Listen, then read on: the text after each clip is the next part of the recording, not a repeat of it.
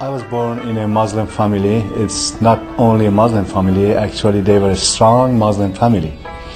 I remember from the 6 years old of my childhood, not before that, but from that moment I remember that my father built a mosque at the other side of the street that we used to live. And I remember the first day that he took me to the mosque and introduced me to the imam, the leader of the mosque. So I learned how to pray, I learned how to fast, and every step of ritual stuff that we have to do in Islamic faith, I try to learn it daily. And I was so close to the imam of that mosque that pretty soon they appointed me as the one who was standing next to him when he was doing prayer. What's going to happen the next step, bow down, stand up, and I will announce it through the loudspeaker so the crowd behind him could follow him. And I was reading Quran, I was just reading the other books about Islamic faith, always asking from the Imam. I was very close to him, and I said, you know, I love to be with God forever because I knew there is a death after this temporal life. And I said, would you please let me know how much more should I pray and do fasting or any other thing, because I want to know for sure when I die, I want to be with God. And there was no answer for me. He just stopped me. And then I went home and I asked my dad the same answer. I said, oh my God, if the Imam cannot answer me, and if he knew I'm searching the true God, why he is not encouraging me? What should I do? They knew I love to follow the religion, but there's no answer for me.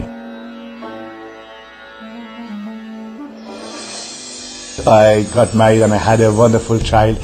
And at the age of 27, I went to Mecca. And I was praying in Mecca. Somebody tapped on my shoulder, said, are you married? I said, why? They said, because your accent, your pronunciation was not 100% right in the holy place of Abraham. And I have a recommendation from Allah to you. And I said, what's that? They said, you have to divorce your wife.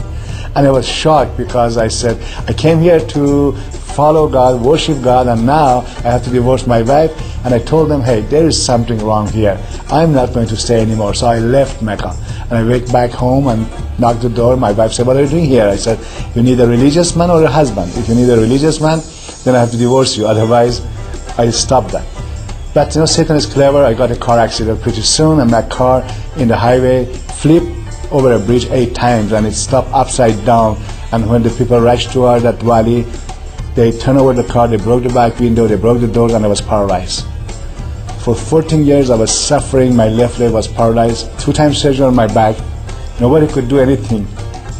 And I was ashamed of my wife because she loved me so much. Even my parents told, hey, you can go ahead, live for yourself, because he is sick always. But there was no hope. My best friend became surgeon after 14 years. He couldn't do anything. I went to London with my wife, and over there I got 4 different opinions. None of them were the same. I made a decision, I'm going to make a suicide. This is horrible life. My relative introduced me to his neighbor, and his neighbor parents used to be a missionary to the country that I was born. And they came and visited me. They said, we carry to my doctor.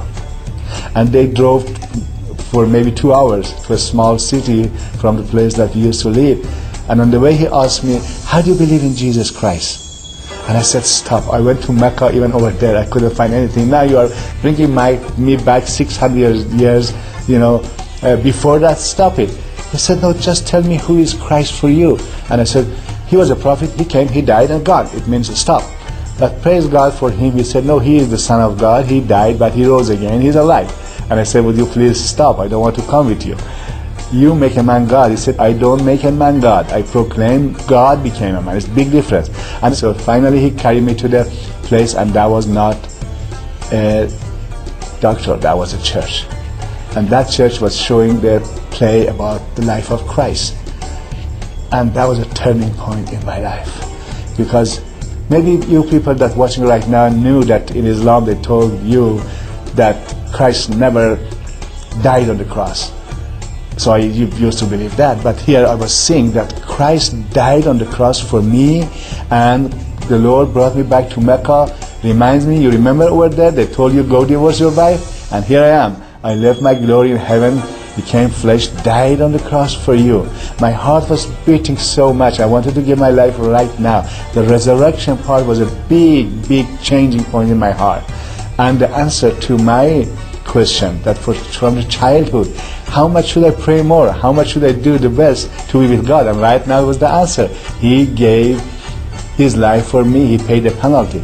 At that night I stopped, but a week later this man didn't stop. He took me to the church, and the moment I went to the worship center, the presence of the Lord just touched me, surrounded me, because the joy on the face of the people was incredible. Shaking hand to me, welcoming me, and I never forgot any time that I went to mosque, even the leader of the mosque, I was so respectful to him. He didn't answer me. Right now, the people who doesn't know me, they welcoming me deeply. And a lady in front of me asked me, you have an accent, where are you from? And the moment she said, you have an accent, I was thinking, oh, another problem. Maybe, I don't know what should I do with my wife this time. So on the way back, I saw the Bible in my own language, and I took it and I started to read it. And then a week later, the pastor came to our home and started to talk about the Bible. And he started to explain about the Bible is the Word of God. And he explained, you know, we all have sinned and fall short of the glory of God, and we need to repent. And then he explained to me that Christ is the answer to our sin. He died for us on the cross.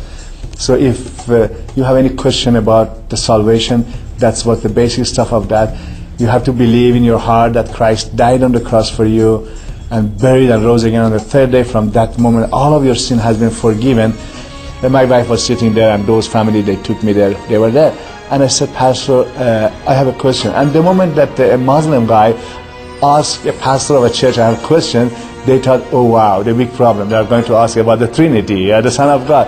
I said, Pastor, really, I want to tell you and confess that night, that passion touched my heart, because the moment I saw Christ rose again from the dead, and he, before that, died for my sin, that was convinced me totally. I knew that that's the truth. I want to give my life to the Lord right now.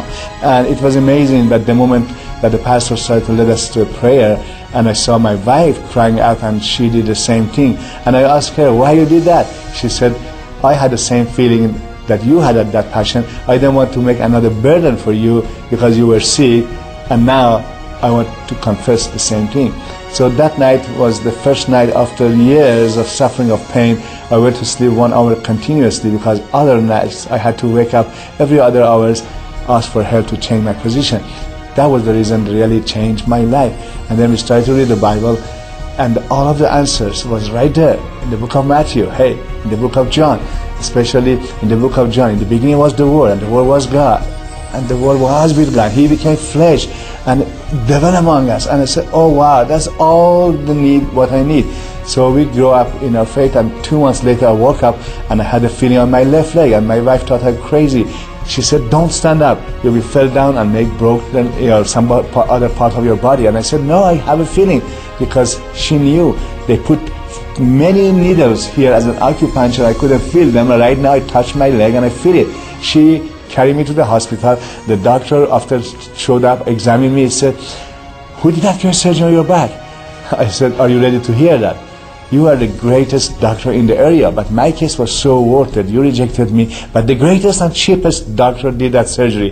He said, tell me the name. I said, maybe you don't know him. He said, I'm very familiar. I said, but he is not familiar. And the moment I told him Jesus Christ, he was shocked, because he started to look at his, my file. Hey, I did this. You have to pay $25,000, maybe 99%. You are going to lose your right leg too. And he was watching me jumping in front of him.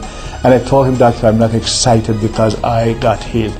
I'm excited because I got saved. I'm excited because if I got a heart attack in your office right now, my Jesus, my Lord is waiting for me, and that's the greatest joy of my life. So this is the same joy for you who are watching this right now. I'm not special for God. God loves all the world. He gave His Son for all of you. The only thing that you have to do, put a little bit of faith. Trust on Him and accept Him who He is. He died for you on the cross.